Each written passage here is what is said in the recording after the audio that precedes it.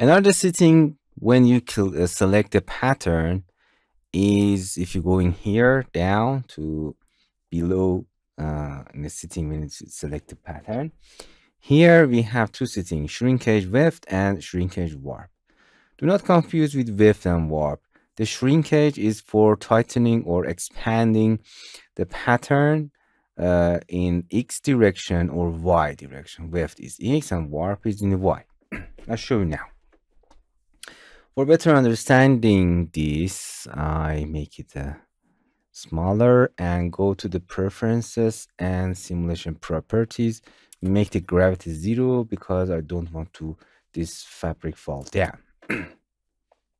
When you select it, and as you can see, turn on the simulation, and I want to make it give a increase or decrease a number here. For example, if I make this number of shrinkage weft, it's expand the, if you turn on the simulation, it is expand the pattern in X direction.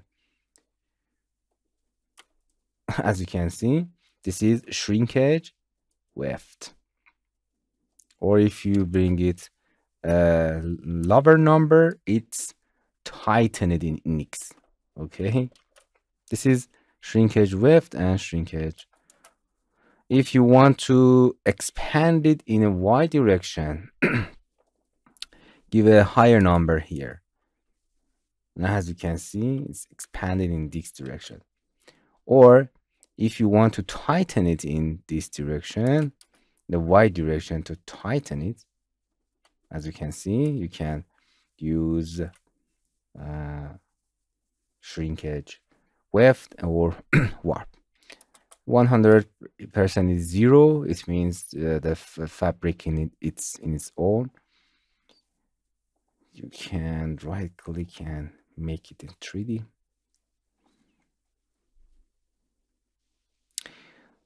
For expanding or tightening the pattern, whole pattern in X and Y direction, you can use shrinkage weft and warp. Hello my friends, to continue these tutorials on YouTube, subscribe us, like us, and hit the bell icon. And now you will be alerted about all of the amazing videos that we release.